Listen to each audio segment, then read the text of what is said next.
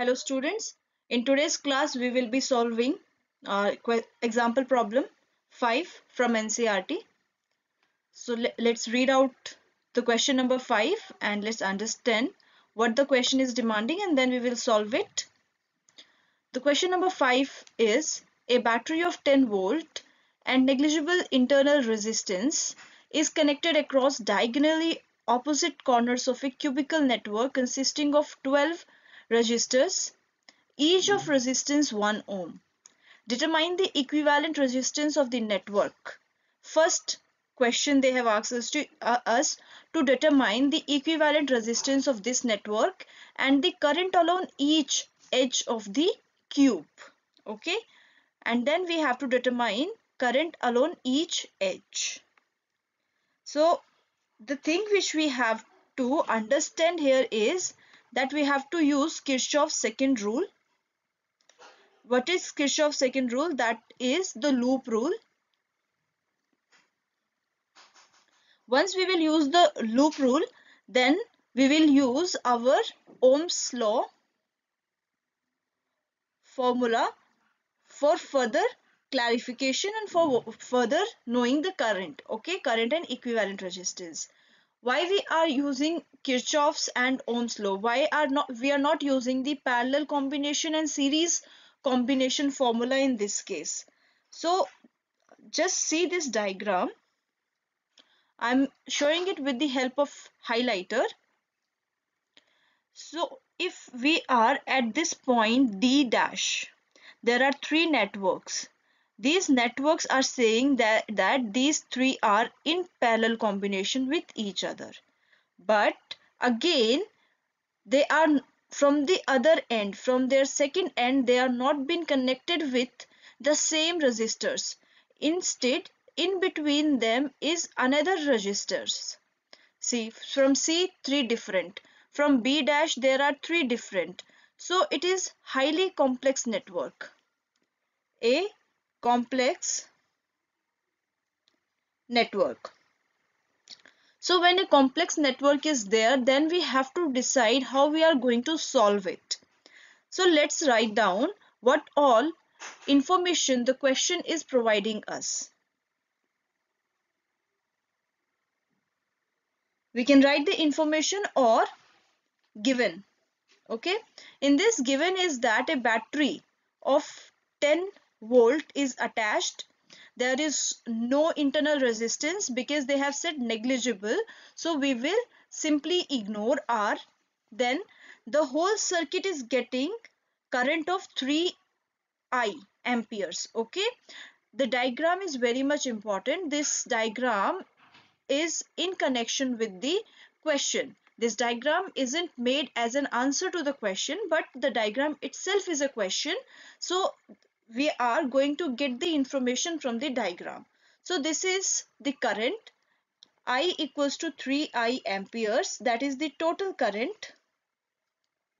Then we are having resistors that are 12 in number and each resistor is having a value of 1 ohm. Okay, now we will see that current over here is equally divided at this junction by the application of junction rule of Kirchhoff.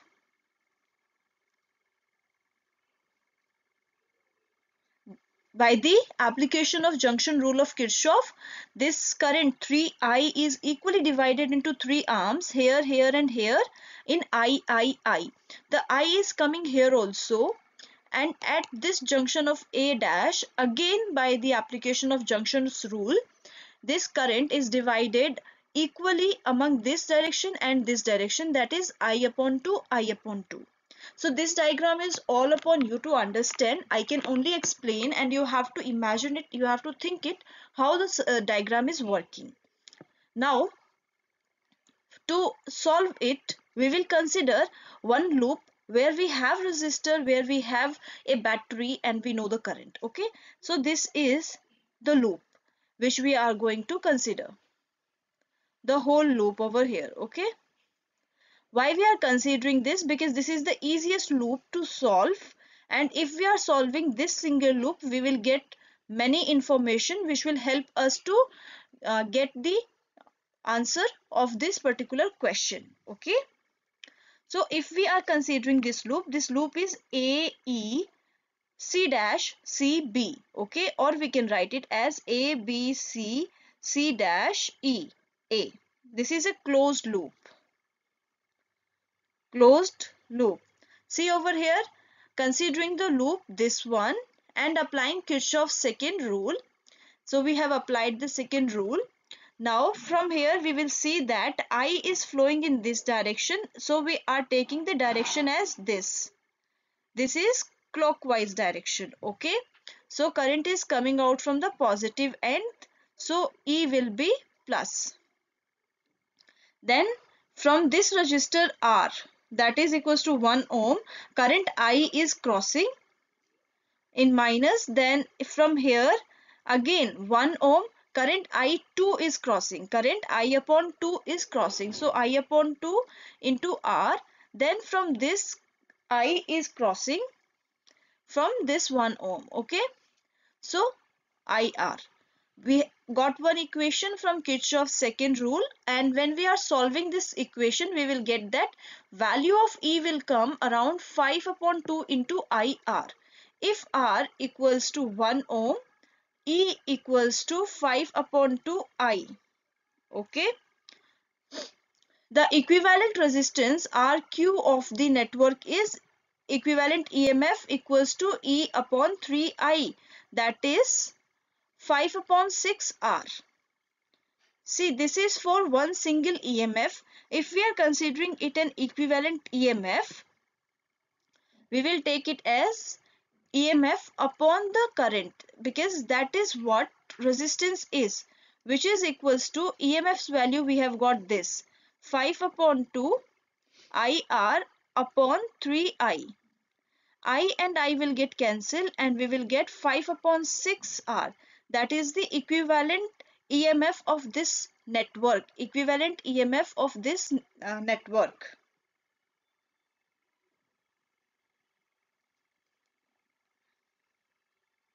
Which is equals to 5 upon 6R. We'll move to the next one. Then we have R equals to 1 ohm. We'll give that R equals to 1 ohm and we'll find that equivalent resistance equals to 5 upon 6 ohms. And over here E is 10. See, voltage provided equals to 10 volt and the total current given equals to 3I. So using this formula we can apply over here, and R is 5 upon 6. So what is the value of I we can find? It will be equals to 3. V equals to R into I. V equals to R into I. R is 5 upon 6 and I is 3I. This will get cancelled and I will be 20 upon 5. Okay. This will give us a value of 4 amperes. I equals to 4 amperes. Similarly, even in this solution I have did it in the same way, that is 10 volt upon the resistance, which is equals to 12 amperes and I equals to 4 ampere. This is the current flowing. So wherever, in whatever loop or in whatever particular wire, whatever wire of our connection